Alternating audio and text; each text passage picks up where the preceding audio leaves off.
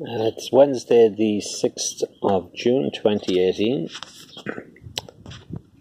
It's just after 7 o'clock in the evening and the sun is starting to go in behind a cloud there. Still very warm. I'm back at the Sallows in Clogheen, just sitting out having a beer. And great day today. Walked just 18k from Fermoy to Ballyhooly, but it was lovely. Through forests and country roads, through farmlands, and along the banks of the Blackwater from Fermoy to Ballyhooly. Lovely walk.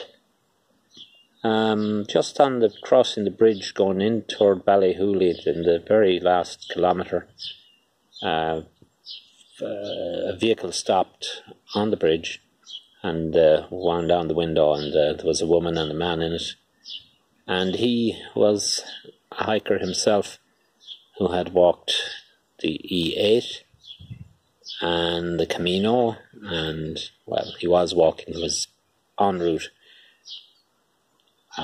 to walk to Santiago de Compostela from County Clare.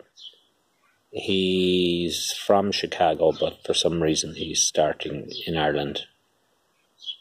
But he'd already walked the Dublin to Dursey Island and enjoyed it. So now he's joining the E8 to